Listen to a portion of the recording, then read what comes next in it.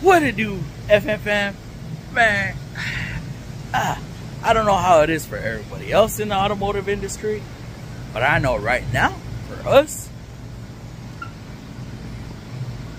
let's let the intro roll.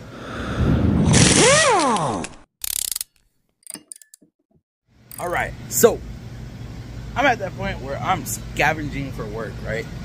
There's barely enough cars coming through for every technician to get one. It's the nature of the business. Okay. So, since I don't have no customer cars to work on, what do? I have some stuff that I can clean up, right? But that's not really gonna make me any money. I did start cleaning up. I had boxes of fluid, more fluids over there. I need to get more organized. But at the same time, I need to make some money. So, with that being said, I really don't like doing these because, not even gonna say nothing. But I have this used car right here, okay? This thing looks to be like it was traded in, okay? So when we go through our used car inspections, we're gonna check the windshields, we're gonna check for leaks, we're gonna make sure fluids are topped off, we're gonna test the battery. If the battery fails, we'll put a new one. Put a fresh filter in there, put some blades on there. We are required to install license plate brackets. That is part of our state's requirements. Now we do run through, make sure it has floor mats. We go through, check seatbelt operations, right? I did test drive this already. Check cruise control, horn, all the safety stuffs. Check seat belts, make sure they click in all the way around. Okay, check window operations, door lock operations. Now what?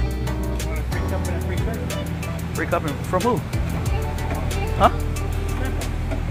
They're here? Yeah.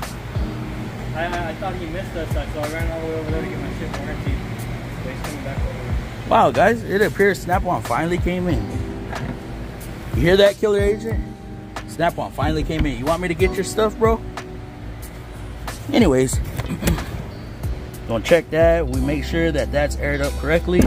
Make sure that the tools are there. Of course, carpets.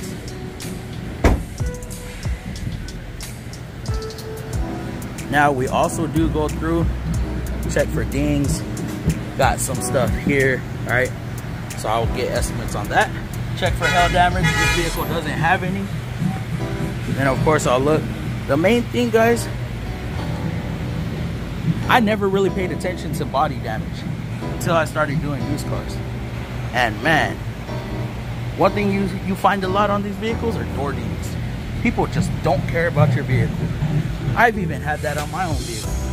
I think first couple weeks of me owning my vehicle, I ended up with like 3 freaking door dings, man. That shit ain't fair. But yeah, then I'll get it up in the air, I'll look underneath, you know, recommend what I gotta recommend to get this thing certified like new. That way the dealership has a better chance of a bank financing it for a customer. This is just a quick video. Wanted to run through real quick. Ain't got much going on. Like I said, toolboxes are closed. Ain't nothing in the shop right now. See over there in that bay, there ain't much. Over yonder ain't much. This is the hard part about being a technician, guys. But we have to prepare for this, and we got to know how to make money during the hard times. All right, I'll catch y'all on the next upload.